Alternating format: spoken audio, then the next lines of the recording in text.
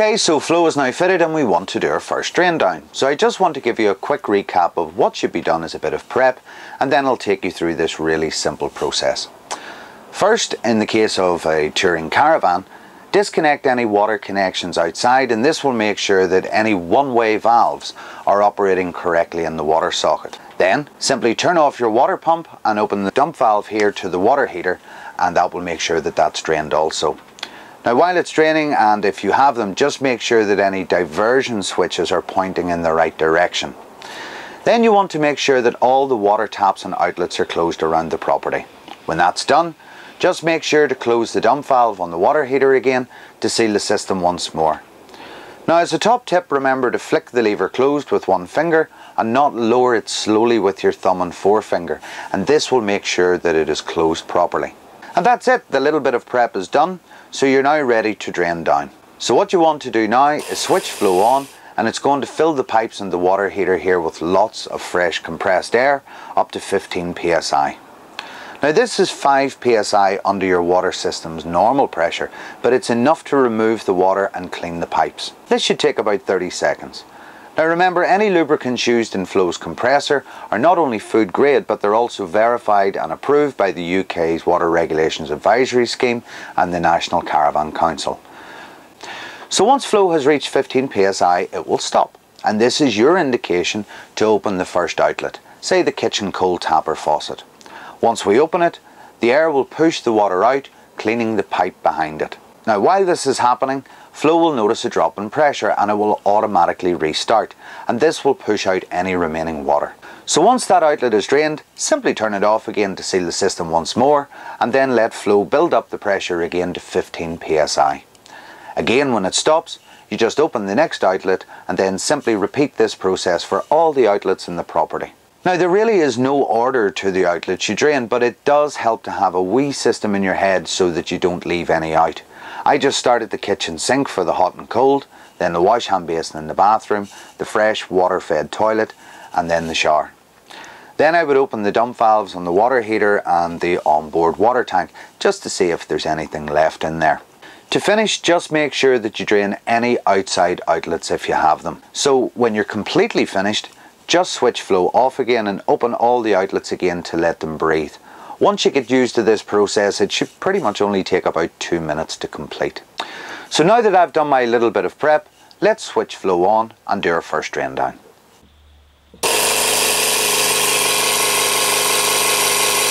Okay, so that's Floe has now built up to its pressure and it's stopped, and that took about 30 seconds there to fill the water heater as well.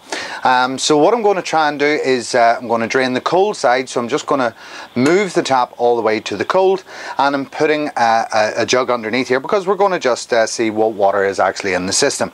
Once I open the tap, Floe should automatically restart again and start building up that pressure. Now, this is where this particular little cloth comes in. I'm going to try to stop bouncing the water around the place, but yet I'm going to try and collect the water at the same time. So let's see if this works. So you should hear Floe start again.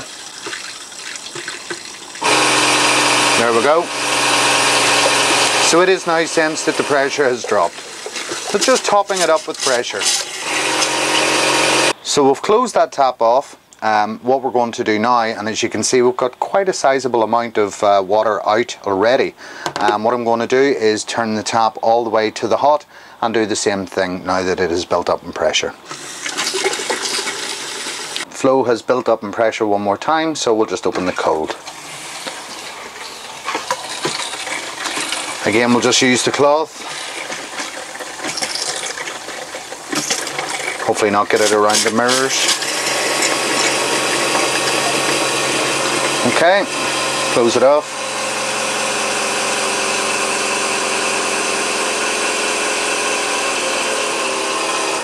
Okay, so that's it built back up again. So it only takes a few seconds to build up in pressure, and we'll open up the hot side. Already we're overflowing.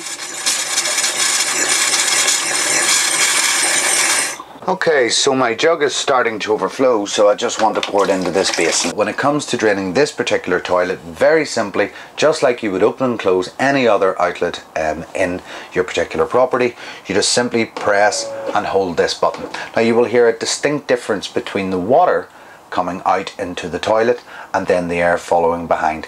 When you hear the air coming behind, you know there's no more water in the mechanism, and so it is then frost protected. Okay, so it's crucially important to include the shower as part of your drain down. To have any blown off joints or burst pipes behind here would be an absolute nightmare. Now whenever I'm draining down the shower, what I like to do is actually remove this handset and hold it down to the plug hole, and that prevents any water from pouring back into the tap itself. There is only one snag with that though. You have these little clips here. Now what I would suggest is that you remove that, because all it's going to do, if I take off that particular shower head, it's going to stop me from getting past this point here. Now the way to remove that is, if you can see here, is just to unscrew this little nut here. Make sure you don't lose the little O-ring. Pull this back up, put the O-ring back in again, and screw it back into place again. Now what that means is when we want to drain down the shower, what we can do is lift the handset off and take it right down to the plug hole. Okay, so I just want to drain the shower here, so the first thing I'm going to do is bring the lever all of the way to the cold side, bring down the handset. Now I'm able to freely do this, and then just open the outlet.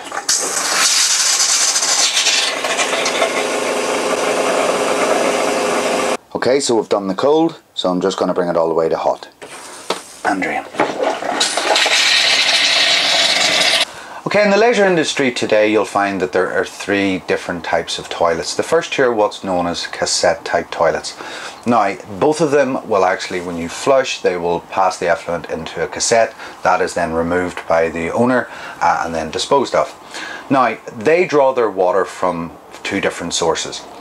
The first one draws its water from its own individual tank, okay?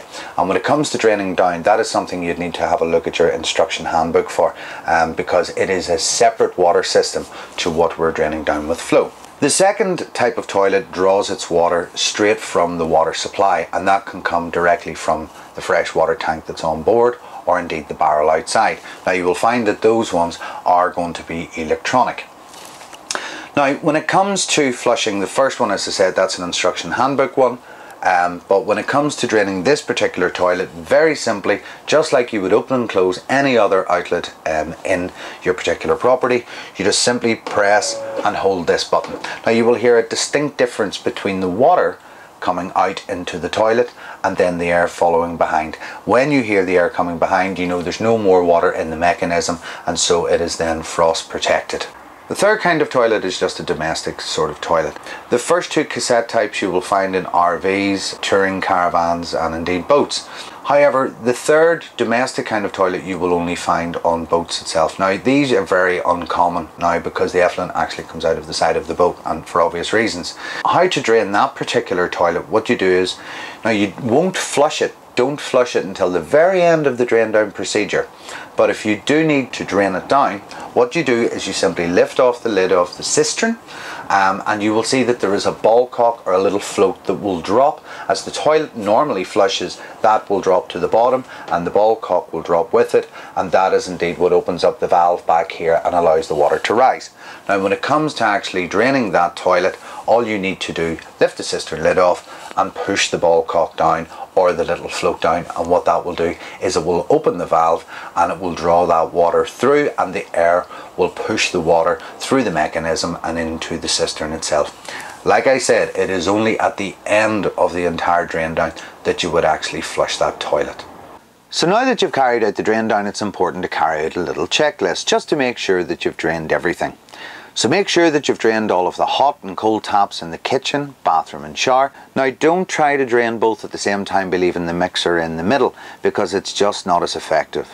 Also, if you have a toilet that's connected to the main water supply, make sure to drain the electronic ones by pressing the flush button and the domestic ones by pushing the ball cocks or little floats down. But don't flush them until the very end of the drain down process. Now I also like to give the water heater and the onboard fresh water tank a drain also, just in case there's anything left in there. Now while you're there, just make sure to empty your filter in the winter time, just to make sure there's no excess water in there that could freeze. Now don't forget to drain any outside outlets as well, as they're becoming more and more popular these days. This brings me on to another important point. How do you leave your water system over the winter months? Well, as you know, we have been turning taps on and off throughout the whole drain down process, and at this point all of those taps will be in the off position. As I mentioned before, if you're leaving the property over a cold spell, it's important that you open the dump valves and turn all of those taps back on again before you leave, so that the pipes have a chance to breathe. Incidentally, oxygen in the air circulating through the pipes is also a great sterilizer. So now that everything is drained, in the case of a boat with a domestic toilet, it's now time to flush it. Finally, what I would do is pour half a glass of antifreeze down into the plug holes around the property, such as the shower and the sinks, etc. For boats with domestic toilets, pour the same amount down into the toilet bowl and the cistern, and it doesn't have to be expensive antifreeze, just something basic out of an auto parts store. But I'll cover that and other winterizing techniques in another chapter. And that's it, that's the drain down carried out, and that should keep you going through to your next trip or through to the next season. And of course, don't forget that a couple of the great benefits of using Floe regularly is that not only will you have the freshest of drinking water throughout the year, but you can also take advantage of your touring caravan, RV or boat throughout the winter months, simply draining for frost protection before you lay up again. Now in a later chapter I'll show you what way to leave your water system during the winter season, and quite a few other winterizing techniques that you may wish to know. Now these skills are very straightforward, and once you make a little checklist on a post-it note, you can drain down your property in about 2 minutes and completely winterize it in about 15 minutes. Now you saw me collect the water here as we went along. So for this particular property there's about 1.2 litres of water here, and this is fairly typical of any European sized touring caravans and RVs. Obviously larger RVs and boats will have slightly more, depending on the size of the water system. But what we really should be looking at is the quality of the water removed. Don't be surprised if the water you get out is really grubby at the start, but that will change after the first use, and honestly if used regularly it will keep giving you fresh clear water. Now just so you know, Floe is completely covered by our 9-month money back guarantee and our 5-year parts warranty, so if you do encounter any little problems, at least you know you're covered. In addition to that, we're very pleased to announce that you are now guaranteed a reduction in your insurance premiums if you install and use Floe Endurotex 636. So for more information on our insurance affiliates, or if there's any other advice that you need, please remember to go to the website listed below. Here also you can find contact details for any technical support that you may need.